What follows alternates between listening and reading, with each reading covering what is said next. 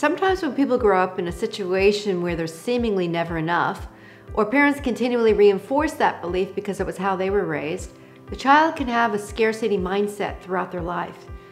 This means that they think in terms of there's never enough, and that's exactly what they manifest in life. You are what you think. All that you are arises with your thoughts. Buddha said that in 600 BC. If you have freedom around money, money will flow freely towards you. It's the law of attraction. Reach out if you want to know how to manifest abundance in your life.